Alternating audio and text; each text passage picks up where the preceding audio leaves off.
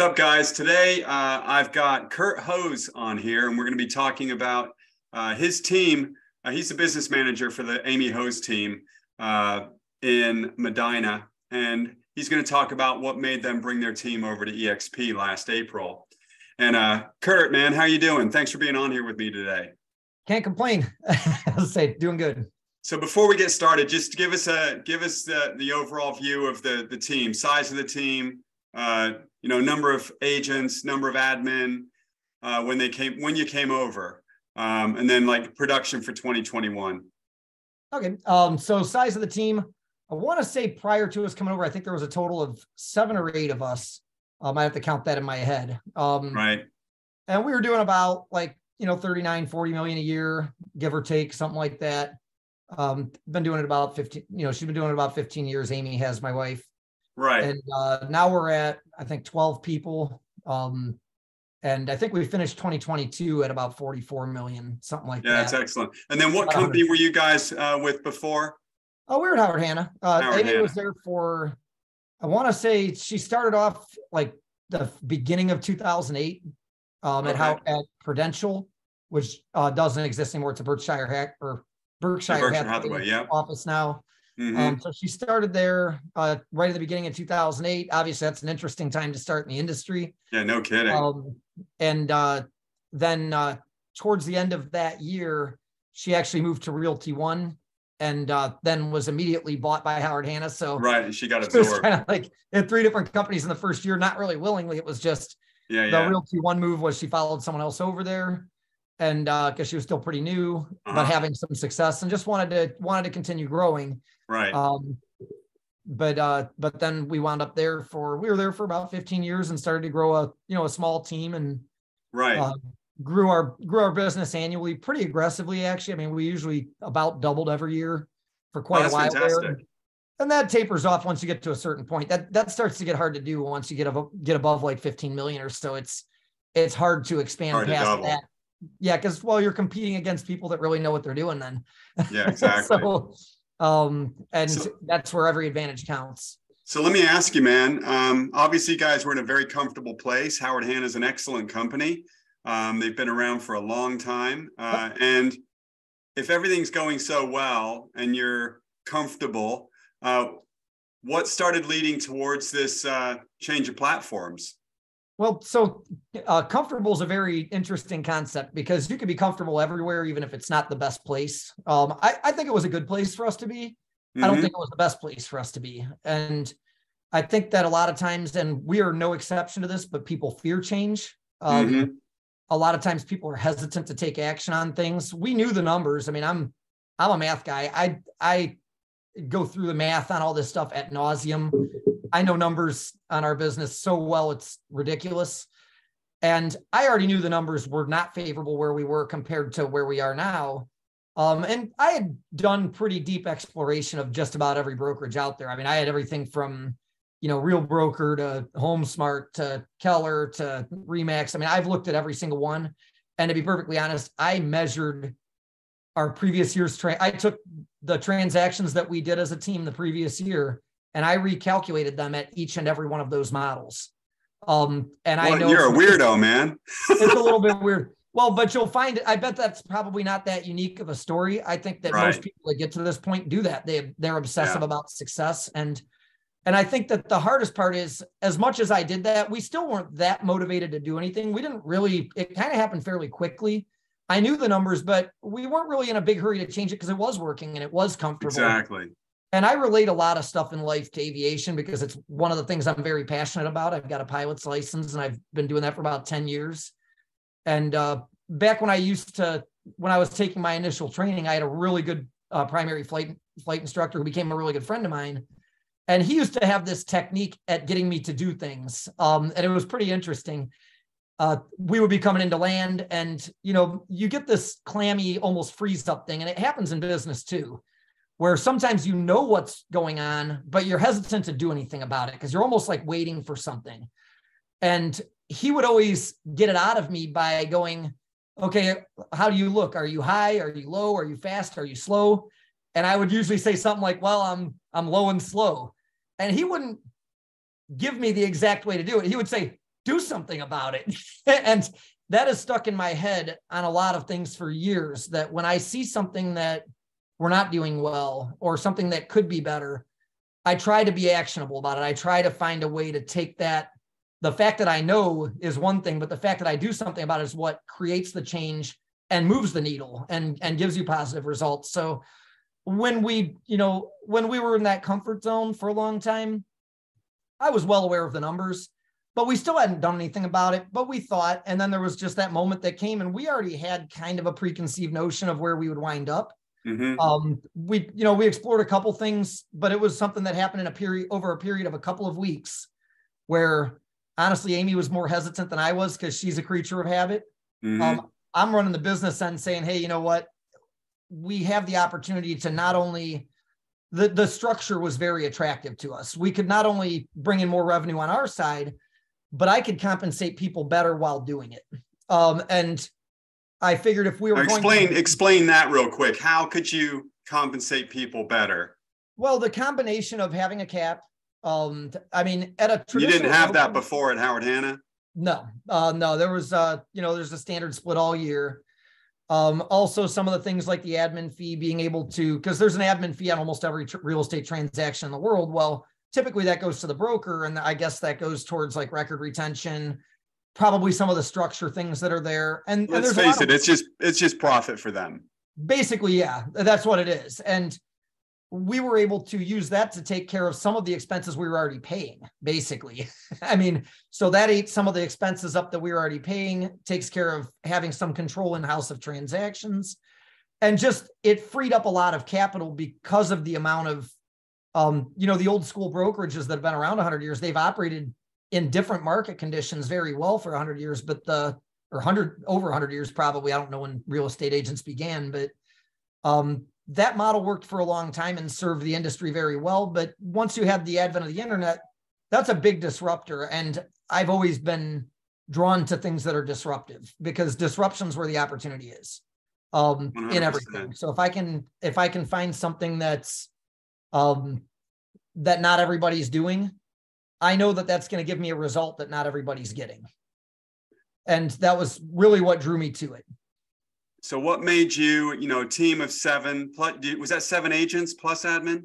I think it was 7 agents. We didn't have in-house admin at that point. We had an in-house social media manager and some things like that. Okay. But not a direct admin that processed it. It was mostly, we would turn it into the office. And sure. Honestly, that was kind of a driving force. That was the thing that kind of got Amy off the fence, is the office that she worked out of kept going through admins, and I saw it as an opportunity where it's like, look, if you're unhappy, this is a perfect time for me to approach her and sell her on the change. Because she was more of a creature of habit and I'm more of a creature of numbers. Although I didn't ever think we would go anywhere. But when the opportunity came, it was kind of like the skies opened and we just had a chance. And I said, look, I got to work, and I started, putting a lot together, and the amount of work that we put in that 4-week period, because we have branding everywhere.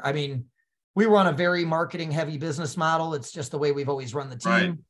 And I knew right away that we had a window where all of a sudden it was like all the closings ended at this one point. And there was like a window where it's like, wow, we could make a move there and not leave clients halfway through a deal and all that. And it's almost impossible to do, by the way. That's a big thing at our level. That's very difficult. And you don't want to just leave clients and not be able to talk to them. We were able to pretty much clean break, and that's hard to do. And that's something where probably our biggest mistake in business was exposed in that moment. That the biggest mistake is we took so long to do it, because you get pigeonholed into that. And if you do grow in that traditional model, you're kind of trapped there unless you find a way. You have to find a hole to do it. And that's very difficult to do. So that was one thing that really, like, if we would have caught on to that back when we were doing 7, 8, 10 million a year, it would have been so much easier. Whereas I can tell you, it's a logistical nightmare when you've got 20 deals pending at all times. Right. We had 28 deals pending when we brought our brokerage over to eXp in September of 2021. And you guys had a little nuance there where I guess you could probably leave Mary behind and have her. That's what we did. Yeah, I didn't have anybody screaming at me. I didn't have a door slam in my butt as I was leaving. That was much easier. Yeah, it's a lot trickier when you grow to that point, and then you you kind of wind up trapped in. So if you're going to grow past the 10 million mark, you better think about where you're at, because it is, I can say from experience, that was, I probably worked till, and Jane, our social media girl, did a lot of work for us. There was a couple people that did a lot of stuff to help, and the team, everybody pitched in, and it was, I would say, a downright Herculean effort. I mean, it was to change everything out. Advertising wise, structure, contract stuff, systems. And it was, honestly, I was expecting, for lack of better terms, kind of a shit show, because it was like, okay, we're all learning. We're basically going to build the plane while we're flying it at this point. Right. And it wound up being, we put in so much effort into it that it wound up being pretty smooth. So before we get into the transition. Yeah. Because you're a black and white analytical guy.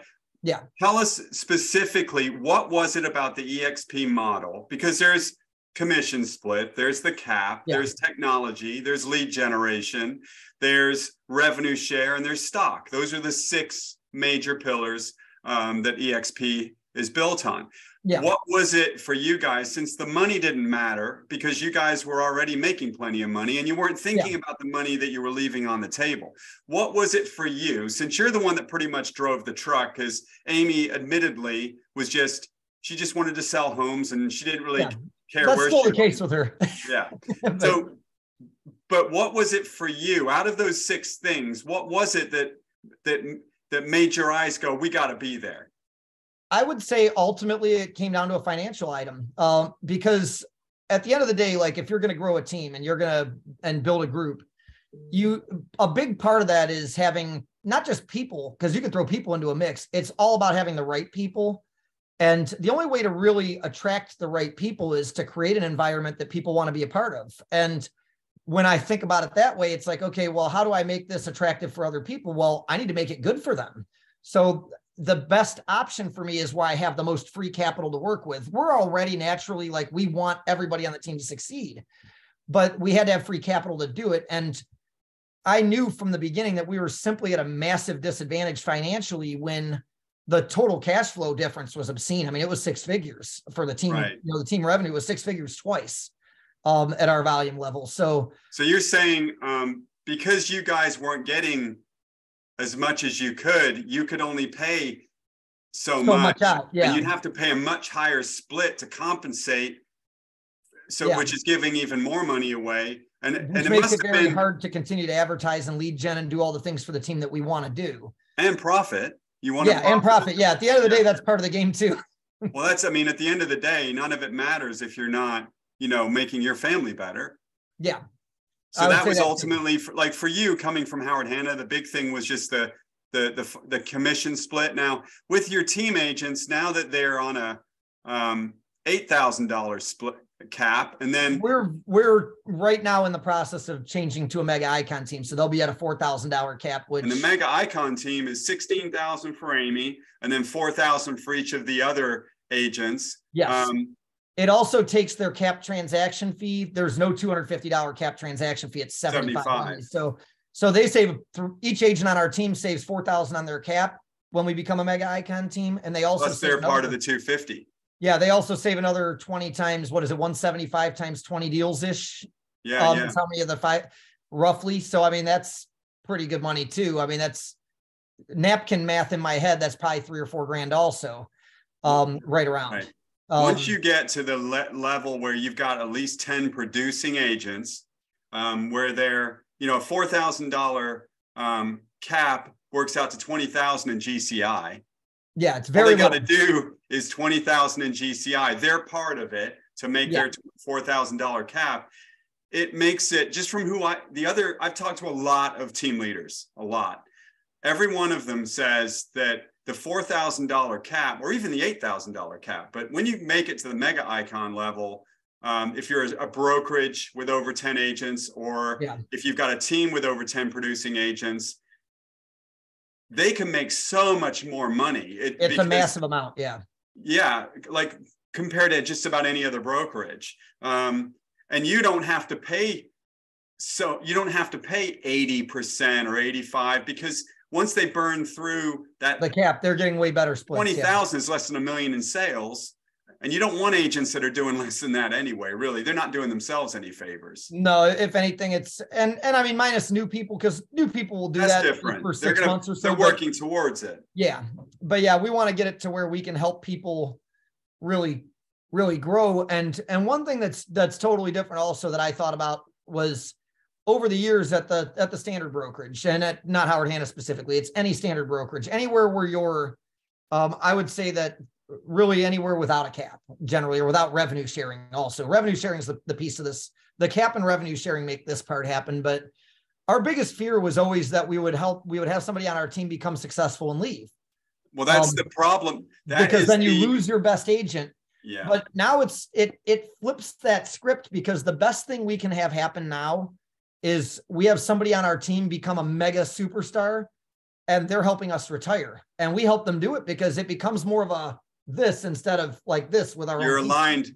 It's an aligned partnership. Our interests are the same now. For those that don't understand, what he's saying is, at any traditional real estate company, and let's keep in mind, Howard Hanna at least doesn't have a franchise fee. Most of the others do. So you've got no cap and a franchise fee, with the exception of Remax and Keller Williams, mostly, two excellent companies. But at the traditional companies, you're going to have no cap and you're going to have the franchise fee, and it just makes it much, much harder. And then once you have an agent realize that they're taking home so much less, they're working to get off the team quicker, because it doesn't make sense for them to stay around any longer than they need to, because they're going to start doing the math on their own.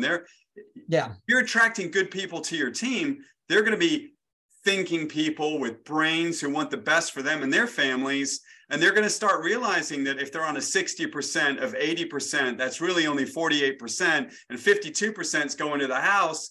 And what can they do to get all of that or some of it back? Yeah. So they're going to be much more incentivized to leave your team.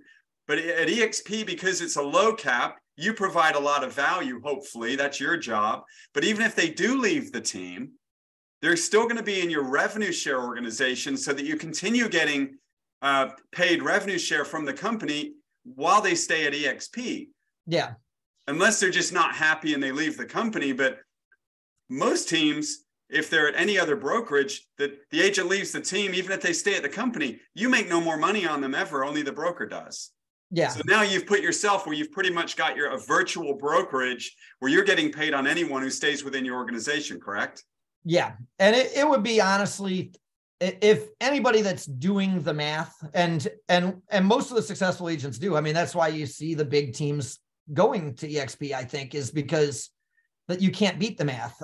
You can't beat the math in the combination of stability. The company's been around 15 years. Like there's some other like Real Broker's a good comparison. I don't know that one that well, because I never really got that deep into it, because they're too new.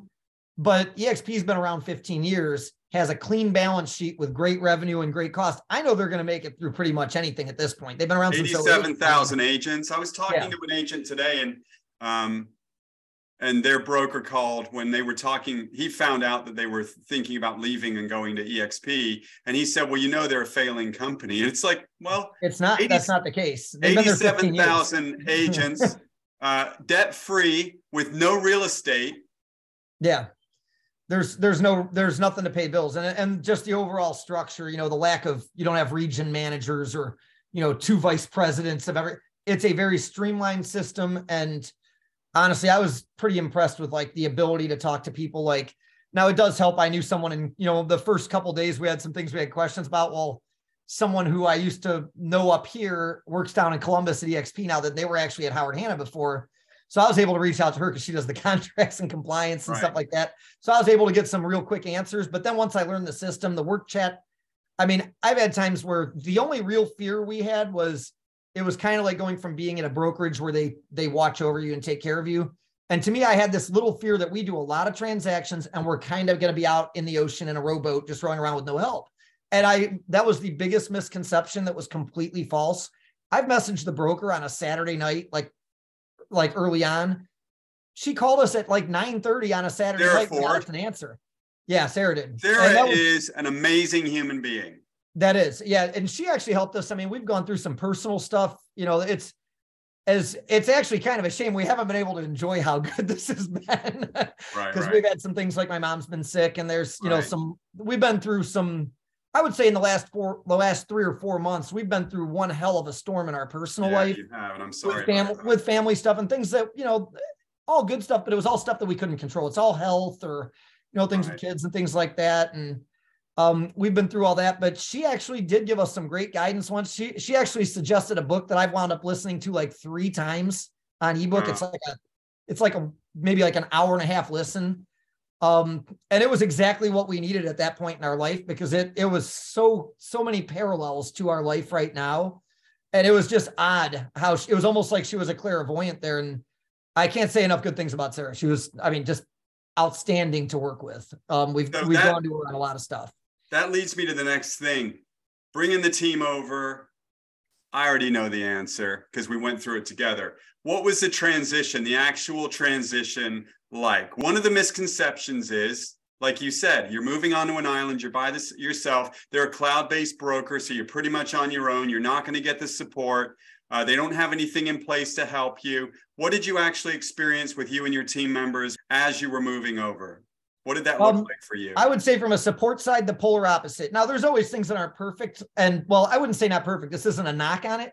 Right. It's overwhelming the amount of stuff you get, but you're transferring to a new brokerage. They've actually got a very organized system where they send out those emails, and they have, if you print it out and follow through like a checklist, it's not bad, but it feels like a lot because you're learning new stuff. Oh, sure. You're learning all these new systems, and you're still selling.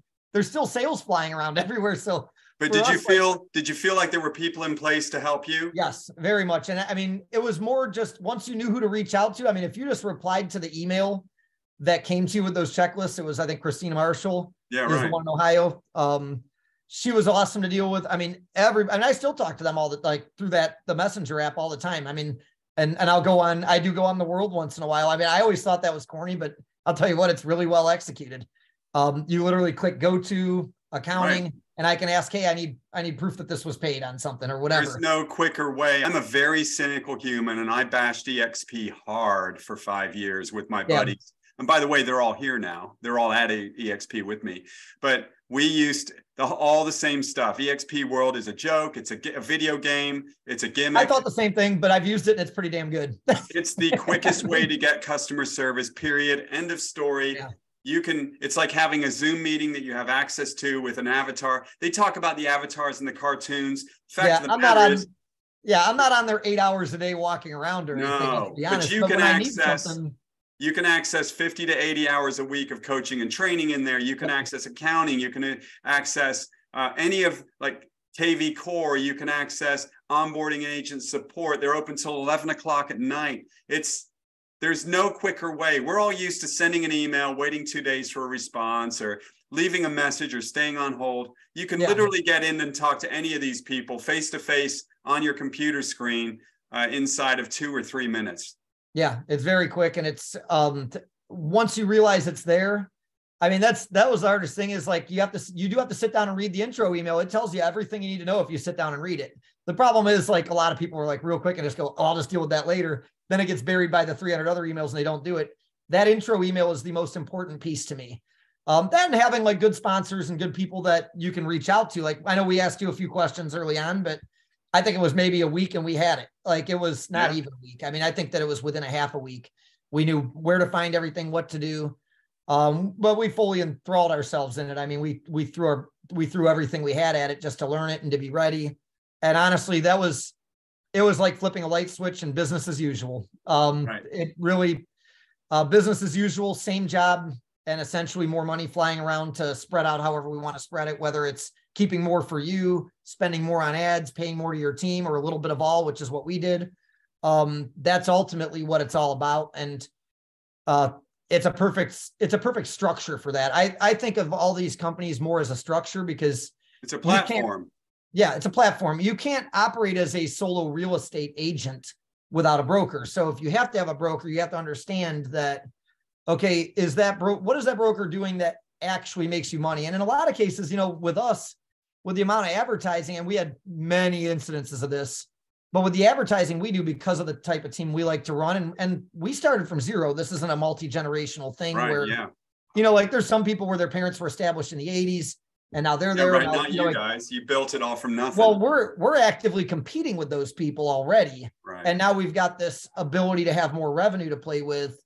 And it's dangerous. I mean, because I will say I've dug in enough, and if I decide I'm going to win, I'm going to win. And now I have the backing of, I have the extra capital and firepower to do it, to where it's not as hard to do. And if we can do whatever we want at this point, because we have the ability to do it within the structure. If I want to add 10 people, I can do it like that.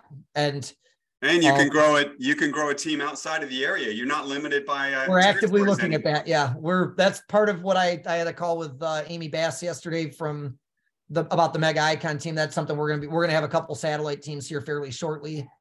Hopefully this year. It depends on the personal life stuff and how much that holds us back. Right. But I've already got plans for probably at least two satellite teams, one within Ohio, one outside of Ohio, and then we're gonna be actually down like we're in the Marco Island area. Right. That's going to be an area we're going to probably get involved with as well, because we've got friends with a couple places down there, and we have a plane we can travel, so we can get down there. So you can now expand, since eXp's one cap nationwide is the secondary. One cap.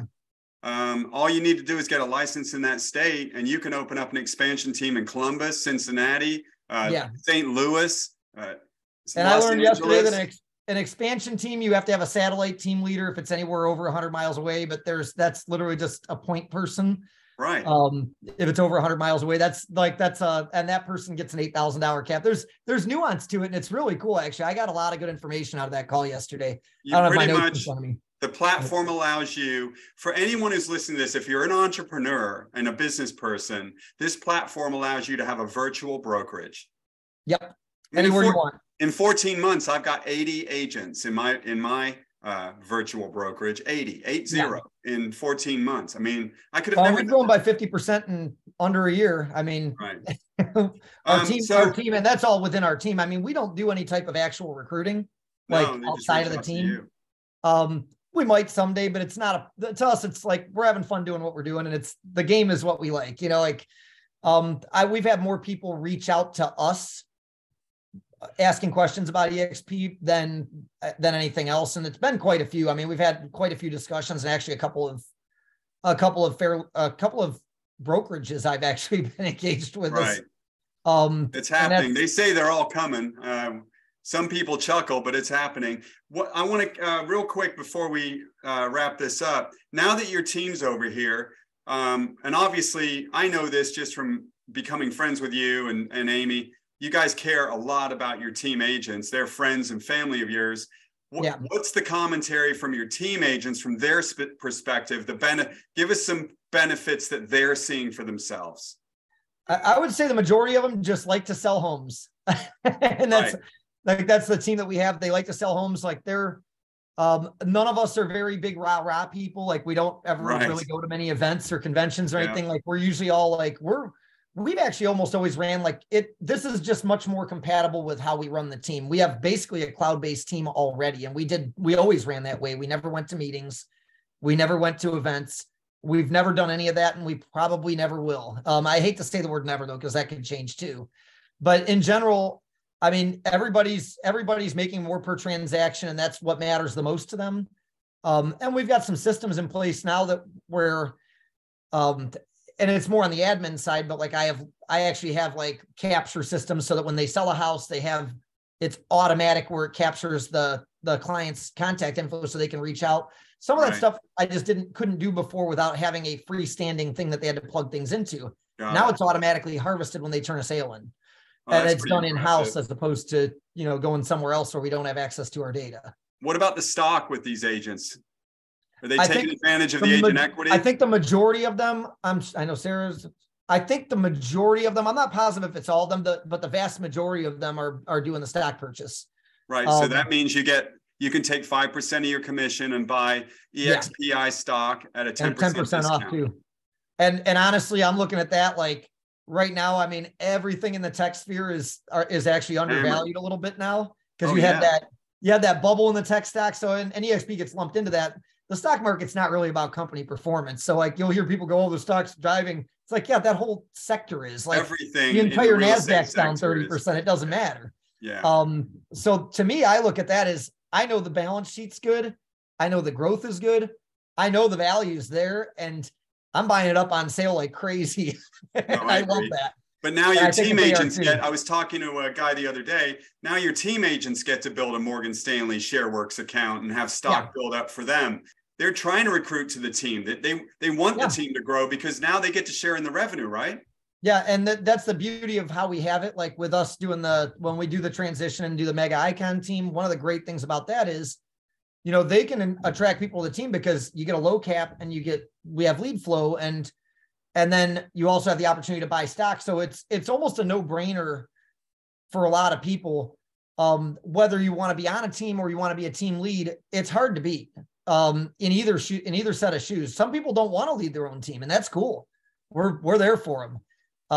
We're there to make them as successful as they want to be. And then if that ever changes, we'll help them grow their own team too, because that benefits us in the end. It benefits, everybody benefits from helping each other, which is everybody's kind of an alien concept in a lot of real estate circles. Usually you're training your competition. It's a race to zero on the commission splits. Who will take the least amount from you until they're letting you work there for free, or you're letting them work there for free, right? That's usually, there's a lot of destructive competition going on within our profession. And eXp has created where you're not just focused on the commission, because you can make it up in stock, you can make it up in revenue share if you choose. Your only lane isn't commission anymore. That's correct. Yeah, it's makes it much better. Just holistically, it's a much better picture that way to me. And I think that's why you're seeing the other brokerages that are kind of similar popping up and showing up everywhere. It's pretty scary for these legacy brokers, but because all the new companies that are coming on board or coming into the forefront that are starting up, they are cloud-based, publicly traded real estate companies as well. And it seems like that's the shift. Just like Netflix used to be the only streaming. Now everybody does. Paramount, Hulu. I mean, everybody's streams now. Nobody sells hardware. And to be perfectly honest, I thought that was crazy when I thought Netflix should just keep shipping DVDs. I thought it was crazy when they got into streaming, but look at, they don't send you DVDs in the mail anymore. It's a totally different business. They actually took a model of sending you CDs and evolved into pure streaming because it was either evolve or die. And I think that that's not just true for brokerages, but for agents themselves as well. Like if you're looking to be in the business and being successful 20 years from now, what you do now really matters. And that was a big reason that, to me, when we had that window, there was a lot of urgency on it, because it's like, look, we might not get another shot at this for 5 years. We had this weird area of time where we had a slow week or two, and it was like, you have to do something about it. And that was in the back of my head was my flight instructor, like, how are you sitting? What do you think? And we identified the situation, but it was time to do something about it. And that's why when we moved, it was quick. It was not a, it was a whirlwind. And it was, and that's even that way. But even the way you did it is a bad mentality, because you never want to, when you're selling 15 homes a month. Yeah. You should never. It was a bad mentality, but we were scared of the. Right. But you should never be in a position where you have no deals pending. You should never be in a position where all of your sales are done. Right. So I don't know that that'll ever happen again. I mean, I hope it doesn't. It was kind of I don't think it's happened at any point. Now, granted, some closings moved up earlier to accommodate that. No one wants to be in a position where they've sold all their listings. All their buyers are under contract and closed. That's the last time. That's the last place you want to be to move. So that's usually you right when you rip the Band-Aid off and do it. Listen, that is the truth. Yeah. And I would say that the biggest mistake we ever made was not taking a hard look earlier in the cycle, because we were 100% focused on build. Well, we didn't start with the end in mind. Well, the end would have been, okay, well, what happens when you build this huge thing and the structure is so expensive for you? And that's where we were kind of teetering on, where it was like, okay, we can't give anymore because one bad month could wipe you out. Right. Yeah, because you have costs that come in no matter what. And now it's like, I mean, we cruised through this winter with me and Amy basically living in a hospital for a month and not doing much of anything. And it was one of the least painful winters we've had in a while. And it was in this environment where interest rates are going like this and right. sales volumes going like this. Because your costs are low. The costs were lower, and we really didn't feel it the same way I would have expected. I would have expected to have to like pull savings and do stuff like that. And we were able to just kind of slide right through really nasty storm of our life, between the market, the personal stuff, the interest rates, all that stuff crushing at once. And usually, if it hadn't been for the fact that we were stuck, that's usually when I do my best work, is when my back's against the wall.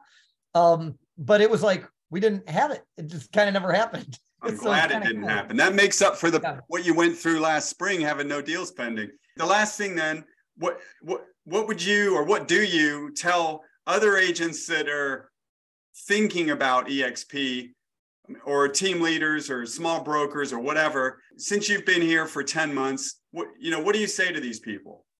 Well, there's probably multi-pronged, depending on where you're at in your career. If you're that agent doing 5, 6, 7 million that's planning on growing into something big and wants to be the superstar, you really need to think about where you're going to wind up someday, because your window gets more difficult the bigger you get. And that's a big Very thing. True. That's probably the biggest thing, is don't wait to do something about your business, is the biggest thing. I mean, that's the biggest advice I can give to anybody, is don't wait until you have a problem. Fix it before it's a problem. Most human beings wait until they've got a problem to do anything. Yeah.